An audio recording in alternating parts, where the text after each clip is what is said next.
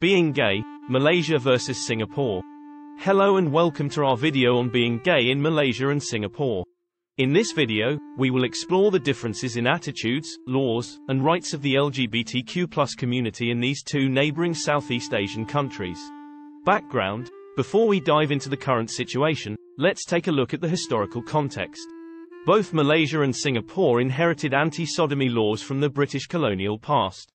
These laws criminalize consensual same-sex relations, and have been used to discriminate and persecute LGBTQ+ individuals.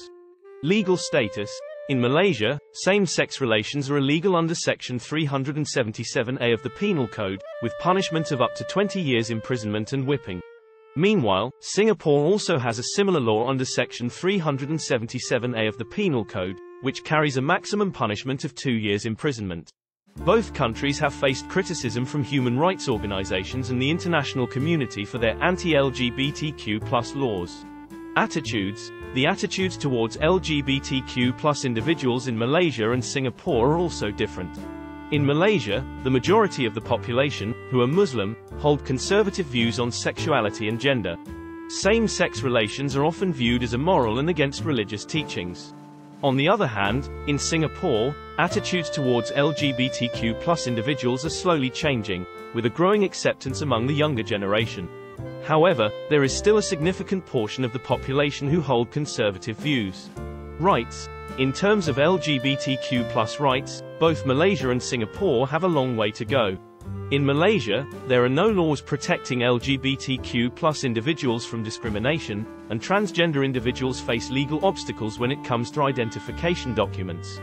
In Singapore, while there are some legal protections against discrimination, same-sex marriage is not recognized, and adoption by same-sex couples is also not allowed.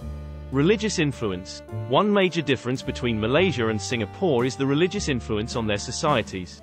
Malaysia is an Islamic country, where Islam is the official religion, and religious teachings play a significant role in shaping societal norms and values. This has resulted in a conservative stance towards LGBTQ+ individuals, as homosexuality is considered a sin in Islam. In contrast, Singapore has a multicultural society, with no official religion.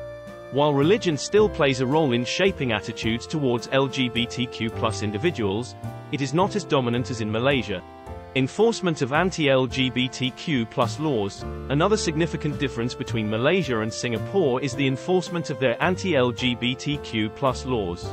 While same-sex relations are illegal in both countries, Malaysia has a more aggressive enforcement of these laws.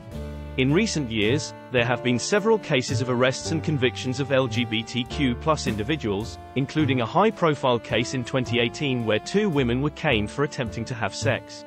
In Singapore, while the law is still in place, there have been no recent cases of arrests or convictions for consensual same-sex relations. LGBTQ+ activism: despite the challenges faced by the LGBTQ+ community in Malaysia and Singapore, there are still activists and organizations fighting for their rights. In Malaysia, groups like Sexuality Merdeka and Justice for Sisters have been working to raise awareness about the issues faced by LGBTQ+ individuals and to advocate for their rights. In Singapore, groups like Pink Dot and the Tea Project have been working towards increasing visibility and acceptance of LGBTQ+ individuals in society. Impact on mental health: the discrimination and persecution faced by LGBTQ+ individuals in Malaysia and Singapore can have a significant impact on their mental health. Studies have shown that LGBTQ+ individuals in these countries face higher rates of anxiety, depression, and suicide compared to their heterosexual counterparts. This highlights the urgent need for both countries to take steps towards protecting the rights of the LGBTQ+ community and creating a more inclusive and accepting society. In conclusion, being gay in Malaysia and Singapore is a complex issue. While both countries have inherited anti-sodomy laws from the colonial past, their attitudes towards LGBTQ+ individuals and their rights are different. While Singapore is slowly moving towards acceptance, Malaysia remains largely conservative, and both countries have a long way to go when it comes to protecting the rights of the LGBTQ+ community. Thank you for watching our video on being gay in Malaysia and Singapore. If you found this video informative, please give it a thumbs up and share it with your friends. Don't forget to subscribe to our channel for more videos on social issues and human rights.